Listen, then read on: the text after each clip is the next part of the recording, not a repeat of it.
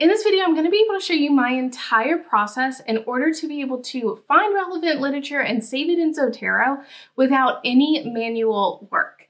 And so what we're going to do is we're going to start with Elicit, and I'm going to go ahead and show you this on Elicit's new beta view, as I feel like that's what's going to be going forward in the future, so to make this video relevant the longest, but you can do this on the old Elicit sites as well.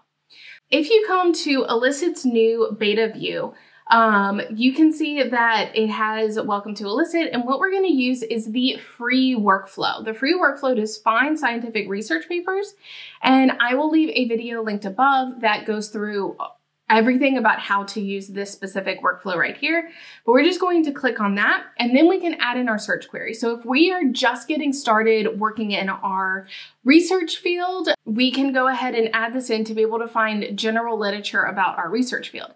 Now, if you are just getting started, I would recommend downloading my 30-day research jumpstart guide to figure out what papers you should read, what order you should read them in, and then how to actually develop ideas and research projects from those papers.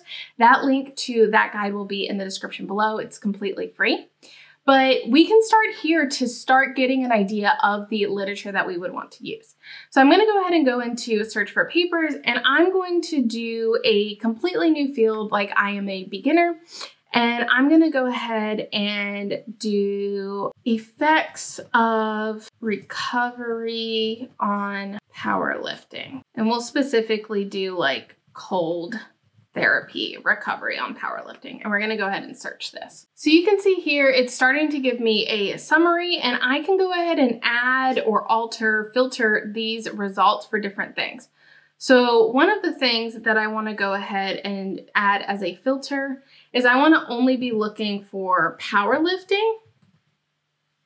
So I'm going to add that in as a filter so that I'm only getting things that are talking specifically about powerlifting. I want to go ahead and get as simple as possible, and then I'm going to allow Research Rabbit, the next tool, to be able to broaden that out again. But this helps me so that when I go into Research Rabbit, it's not looking for even broader set of things.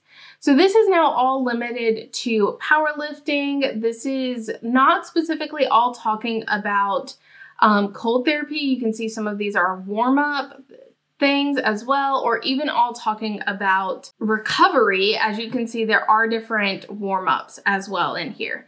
But I'm going to go ahead and use this set of data to move forward. So what I'm going to do is I'm going to click download the bib text file. So now I have the bib text file basically just includes all of the reference information for all of these references. So now what I'm going to do is I'm going to go to Research Rabbit. So this is at researchrabbit.ai. And I'm going to go ahead and log in.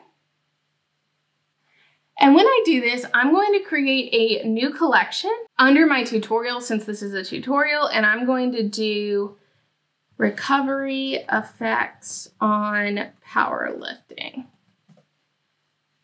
All right, so now we're in here and we're going to click add papers. And what we're going to do is we're going to upload that bib text file that we just downloaded from Elicit. So we're going to come in to here, and then here's my bib text file. And so I just need to open this.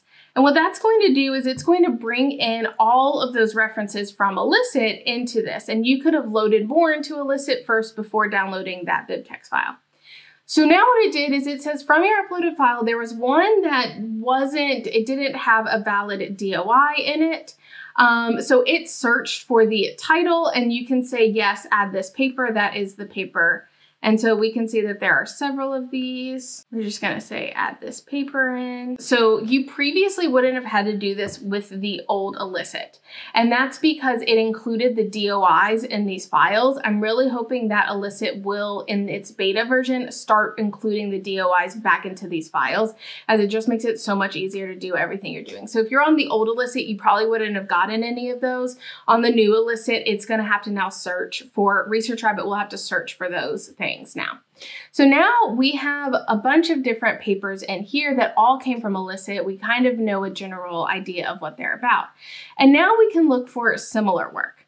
And so using Research Rabbit, we can now find what is the similar work that we may also want to include in our things. So you can see we're getting a lot of things talking about powerlifting because all of those papers came from powerlifting. And what we can do is we can just click these to select them. It's going to give us more information over here. And then we can just click the checkbox here if that's what we want to now also include. So I'm going to go through and just include some of these into my analysis. And then if we're getting some that don't include powerlifting, what we can always do is come up here and filter for powerlifting. I'm just going to do powerlift because it's powerlifters or powerlifting, maybe a little bit different. So I can just add a few more. And so we can see that a lot of these aren't really talking about recovery anymore. And I think that comes from the fact that Elicit didn't really give us a ton of things about recovery. It gave us a lot of different things that we could use. So because of that, if we wanted to narrow to recovery, I would have gone back to Elicit, added that as a filter to narrow to recovery, and then move forward from that. But I'm just going to kind of stay a little bit broader here and let this be my broader collection on powerlifting. So I've clicked a bunch of these over here. I've selected 12 different papers that I want to add. And so what I can now do is add these to my collection. So I'm going to go ahead and click add to. It's going to add these 12 papers in here. And then from this similar work, I can click exit and I'm going to go out here. So you can now see a similar work is 857. There's a lot more papers now because I've added in papers. There's a lot more things that could be relevant to it. So I could keep going through and adding more and more of these papers in. I can look at later work as well to try and get more recent work. And so, we can click on these. This is a review. That might be a good one to look at as well. I'm just going to include a few of these in here. And so we can add these as well. And then we can come back out. So now we have 24 different papers in this Research Rabbit collection, all about powerlifting. So now what I can do is I'm going to go ahead and add all of these to a Zotero. This will allow me to be able to look at these later. I can also export these as a CSV. So if you don't have my Notion template that you can connect straight to your Zotero, then you could export them as a CSV and then upload them into something like Notion or another database system that you're using. So what I'm going to do is click Sync to Zotero down here, and I'm going to just make this my powerlifting collection, and I'm going to click OK. So you can see down here it says successfully created and synced collection powerlifting in Zotero. Let's jump over to my Zotero. And you can see that it is not showing in here yet, so I'm just going to refresh. And you can see now I have powerlifting in here, and it's filling out all this information. But now I've gone from Elicit to be able to expand those papers out more, include more of the papers using Research Rabbit. And now I already have them saved into my Zotero. So if I was trying to write something, I can go ahead and start searching these papers. I can start citing these papers, and you can even see that because it came from Research Rabbit, even though it doesn't have the PDFs in here, that's one thing that I would add in. It already has the abstracts in here. So when I'm searching stuff, I can also be searching the abstracts. So if I'm looking specifically for what papers talk about recovery, you can see these 5 papers come up now. They are searchable, and these don't even have recovery in the title here, or at least not all of them do, but they probably have recovery within their abstract. And so now this makes it super searchable. Being able to go from Elicit all the way to this. If I go back to my Elicit, and let's say I want to copy some of these abstract summaries in here. So I'm just going to copy this, and then I'm going to look for our strength indicators.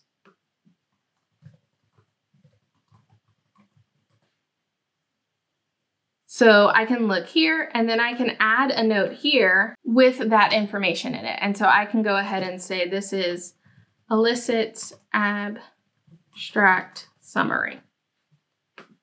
So now you'll see Elicit's abstract summary appears here. This is now also searchable as well. So this is what kind of allows us to start pulling this information in. Obviously, this is going to be a manual process if you're trying to pull Elicit's abstract summaries in, but it does give you a place to start with and then go ahead and organize things in Zotero. If you also had your Notion database synced to Zotero and you have this specific collection as one that would get updated, then all of this information would also get directly synced to Notion as well. So that is one of the nice benefits of this kind of system, is I'm not having to manually put this in all these different places. It's directly getting uploaded into its appropriate place. If you want to check out how to sync your Zotero to your Notion, I will leave that video right here. And if you want to check out a video about the new Elicit beta feature, I will leave that video here as well. I hope you enjoyed this video and I look forward to seeing you in the next one.